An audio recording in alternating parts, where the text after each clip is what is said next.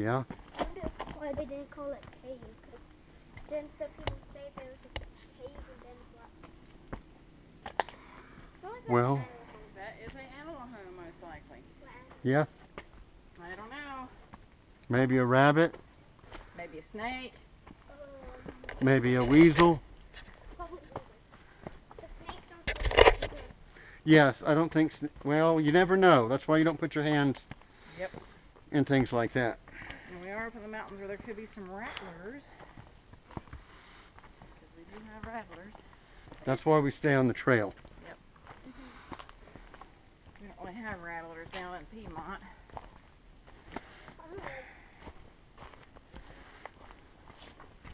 No, but water moccasins will bite you even if they don't have to. Yep. What? Water moccasins will bite you even if they don't feel threatened.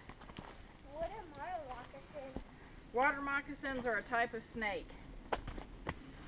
They usually live near Water. That's what they call water moccasins. Usually they live in the water, and they'll hang in the trees beside the water. Mm-hmm. Jump in the boat. Yeah, they'll jump in your boat if you're in the boat. And try to get a nice bite. Uh-huh. Yeah, they're pretty aggressive. Would a rattlesnake attack you if it doesn't feel threatened? No. No. Only if it feels threatened. And like you're chasing after it? Yep. That's why if you want to go on a trail that's deep in the forest, you want to wear a cowbell on your backpack. Why are they scared of it? Well, snakes are scared of it and bears are scared of it.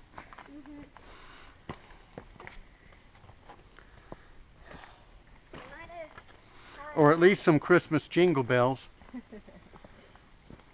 They might have had a bad experience with bells before. Well, they're just not used to that kind of sound. It's not a normal sound for them to hear. Wait up! I think we might be getting to it. Is that it?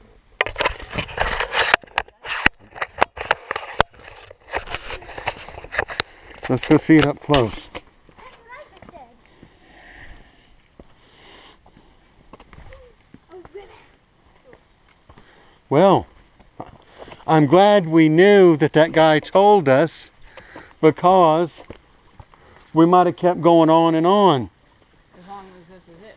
No, there's a trail that still says. Yeah, but there's... Okay. Yeah, there's a trail that... Oh, well, look. Yeah. We don't know. Right. We're going back. Okay. We're going to call this the Black Rock.